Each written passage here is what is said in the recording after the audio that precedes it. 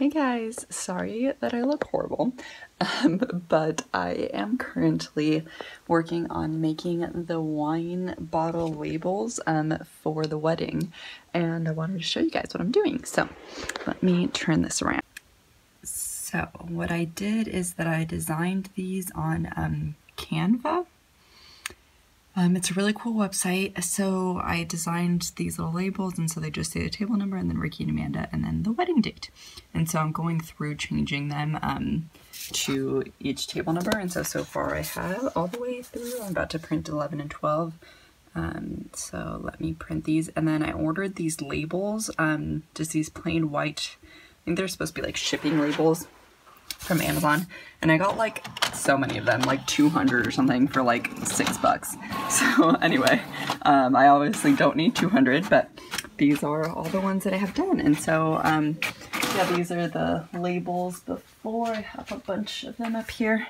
So this is what they look like. It's just a half sheet. And yeah, so these are what our table numbers are going to be. They're going to be on the wine bottles, and yeah, I just wanted to show you guys that real quick. Hi friends, so I know it has been a little bit since I vlogged, but I wanted to start vlogging right now because other than wedding vlogs, we're now going to have moving vlogs. Now you may be thinking, you never mentioned anything about moving. That's because I didn't. We are moving very unexpectedly and in the middle of the holidays and being 2 months from our wedding and just a bunch of other chaos. So it's a long story, but yeah, so we're unexpectedly moving. And so I am starting to pack now. If my makeup looks freaking weird, it's this lighting, and also my cheeks are really red. So it is about 9 something on a Friday night, and I'm about to start packing up. Like, we won't be moving for about like 3 weeks, but I'm gonna start packing up like decorations and all that don't need to be up, because I just have so much going on that I need to start. So let's do this thing.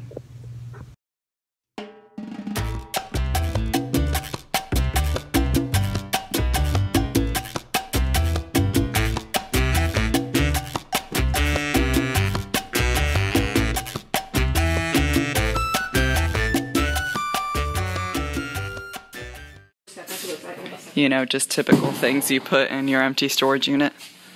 My empty storage unit.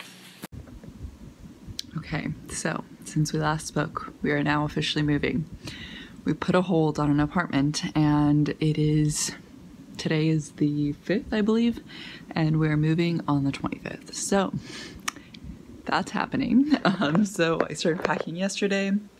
This is actually not anything, I guess it's kind of moving related. So I have this bin of like wedding stuff that I'm gonna move into here because this will be easier. Like, this is just one of those like fabric bins, so it's not very sturdy, and this will be easier to like move to the venue and stuff the day of the wedding. So I am going to be putting all this stuff into here, and then I have, this is actually my Christmas box that I brought from my parents' storage, because once we move in, we'll be decorating for Christmas. So I figured I would bring it here so that I wouldn't have to go back to the storage to get it. I have a box of books there, and then I have like 2 more boxes of books, and then a box of like wall decor and stuff. As you guys saw in my video before, I took off some of the stuff, and I've taken a few more things off the walls in here. And then I've taken, let me turn the camera around real quick. I took all our books and like most of the decorative type stuff off of this shelf that we have here.